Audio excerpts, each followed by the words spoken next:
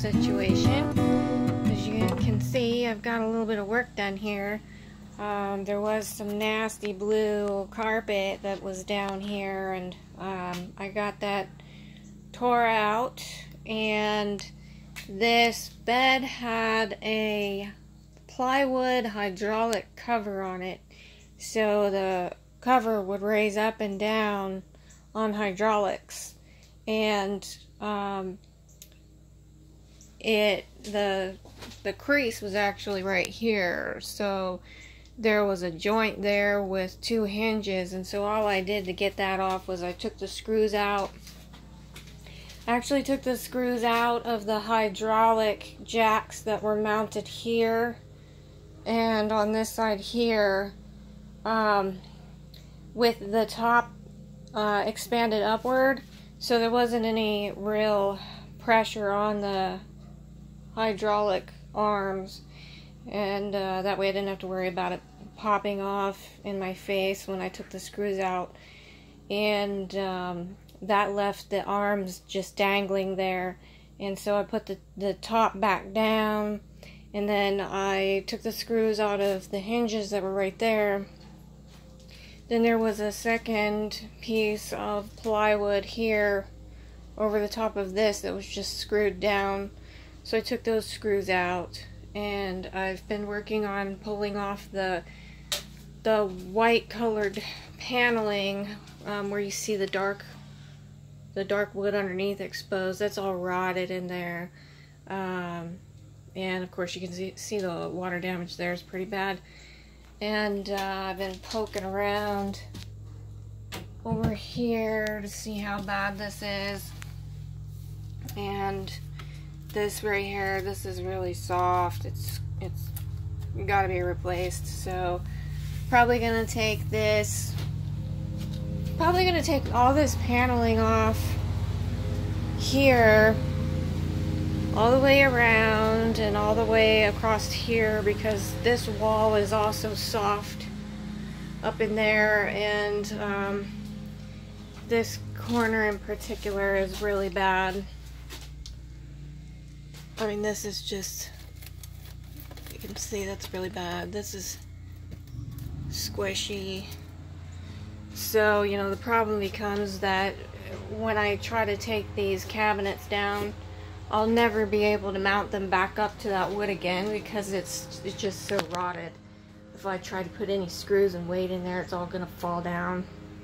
So today I'm gonna keep working on removing this paneling. I'm gonna try to get these cabinets down and try to get the front opened up. We're gonna have really nice weather for several days, so we're gonna peel off the front outer shell and try to strip all this wood off and replace it. So each of the cabinets, this is one of the cabinets right here, on the inside have a false panel. So like right in here, it's covered by a false panel. It looks like a wall, like the wall of the cabinet. And you have to actually take these false panels off. You have to find something that's small and flat that you can wedge into the corner and try to pry them out without destroying it.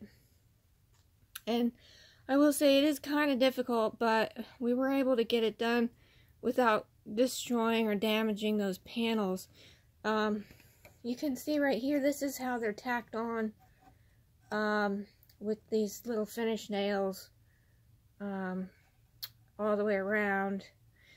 So they're not glued, it's just those little finish nails will probably pop right out of the paneling, and then when you put the paneling back on, you want to take these finish nails off and then reaffix it with new finish nails, and then you can putty over the holes that were left from before. But that's how you get to the screws.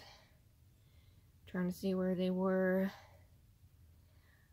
It's kind of backwards for me right now, but once you get these off, there's screws inside that hold the cabinets together and affix them to the wall. And that's the only way that you can get the cabinets off. So you got to take that the false panel off, and then there's screws. You have to take the screws out, and then these cabinets will come right off of that off of the wall and the ceiling. And by the way, they're not attached to the ceiling, they're only attached to the side walls.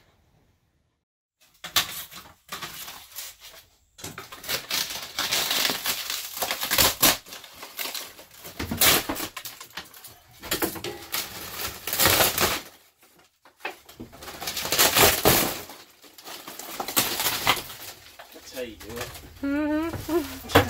Good job.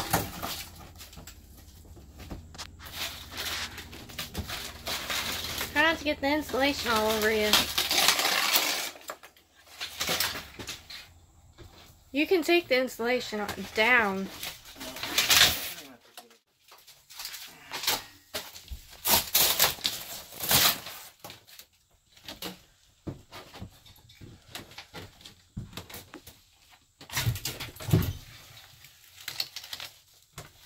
I'd say throw that outside. Yeah. We'll just buy new.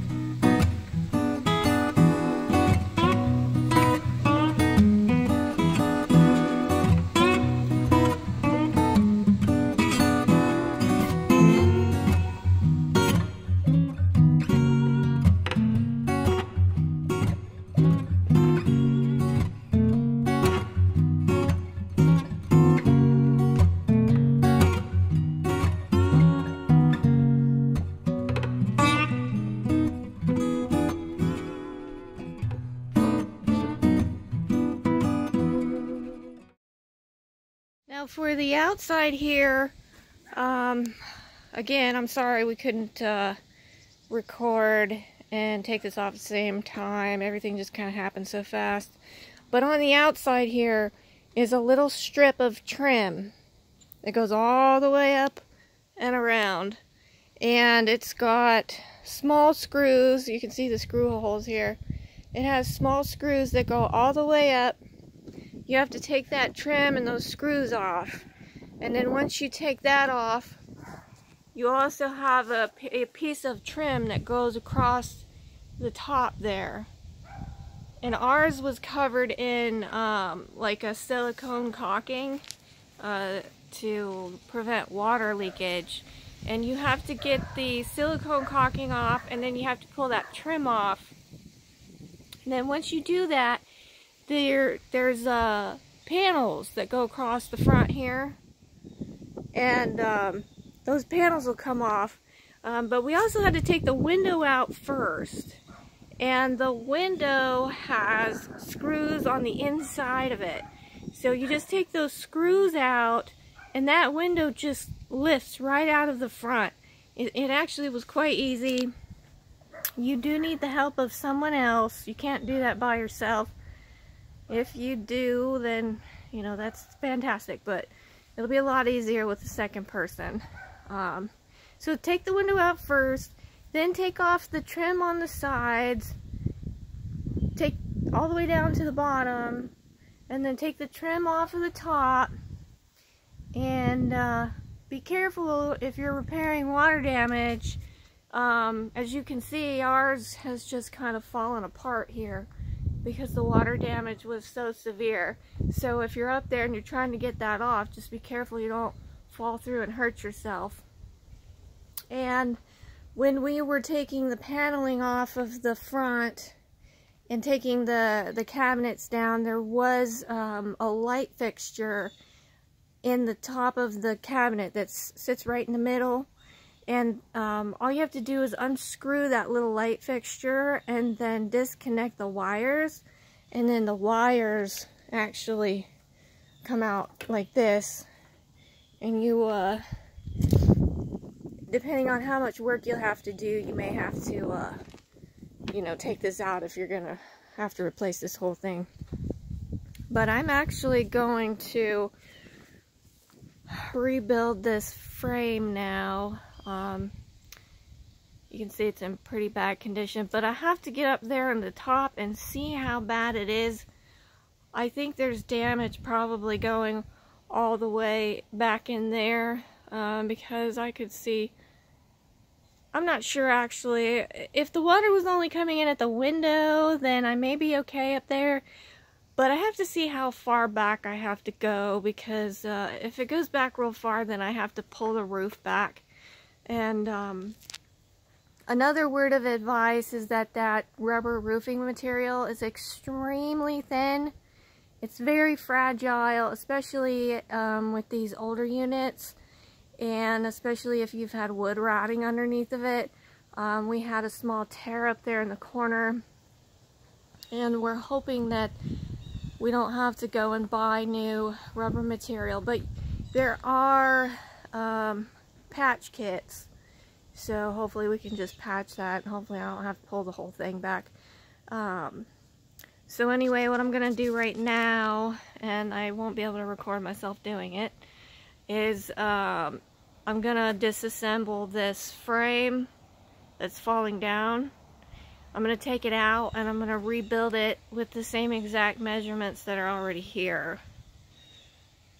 And then we're going to put that back in. And I'm also going to be using some more reinforced brackets to hold the pieces together. Okay, so upon further investigation, we figured out how far back the damage goes on the front here. As you can see, this front section all the way back to here is rotted, and that means that we're gonna have to take off, I'll show you here in a minute, but there's some trim on the outside. On the top, we're gonna have to take that off and peel the roof back some, and the same thing's going on over here. Pretty bad damage. I mean, it's all just falling apart. So we'll have to take that out. We're gonna try to only take it out to here and then sister the beams, meaning you overlap beams to reinforce them when you can't put a long beam all the way across. You can't just tack in one little piece and attach it there and then expect that to hold when you're traveling 60 miles an hour down the highway. So we're going to have to put in a piece of wood here, and then probably another piece of wood that spans across to here, and then, you know, a double up on here, and then possibly make another frame here to add extra reinforcement. Something to that effect. We want to make sure it's nice and sturdy. Okay, so I'm up on the roof now. You can see this gutter system here, and there's this little strip of trim right here, and this trim actually pops out, and there is screws hidden underneath of that, and those screws and this trim are what's holding the roof down the whole length of the trailer. So we have to take those screws out, and the trim, we're going to pull this trim out and take the screws out just far enough. You can kind of see where the ridge right there, it breaks down from the rotting. So we're going to go all the way back just a little bit farther than the rotted part, and we're going to pull this out just enough so that we can pull this rubber roof up and not have to take the entire trim down or pull the whole entire roof cover off. But you gotta be really careful with this stuff. It's really fragile. But I don't know if you can see, it's pretty bad under there. I mean, that's just crumbling. It's really dangerous. I mean, especially if you're pulling this behind, say, just a pickup truck, so you've got the full force of the wind on there, and if you're doing, you know, 55, 60 miles an hour on the highway, this thing's completely unstructurally sound. I think I said that right. You know what I mean, guys. So anyway, that's what we're about to do. And we'll be back. Here's another quick heads up, and sorry if it's windy. This is up on the roof here, and this is the gutter system that runs along the length. But for these older units, if you have to take this off, what we found is that this stripping that runs along through here and covers the screws was very brittle, and you have to take that out so you can get to these screws if you have to peel this roof covering up, or if you have to take this panel off. So just be prepared with an older unit to have to replace the stripping, the weather stripping that goes over the top of this, because ours was just, it just crumbles and falls apart. You can see over there. And also be prepared to replace screws. These are pretty bad. Obviously the water's been getting in there. Well, I was hoping I would get to keep these lower cabinets in here and not have to mess with it, but since I've got some rot down here, I'm going to go ahead and take the cabinets out. Also, it'll give me an opportunity to replace this whole length of this board that goes all the way down behind the cabinet, rather than just framing it in up there. Same thing on this side. I suspect there's probably some rot here. You can see the water. It's one shot. Okay. And so to remove these cabinets, all you have to do is take these screws out. With these bottom ones, you don't have to remove the any kind of hidden panels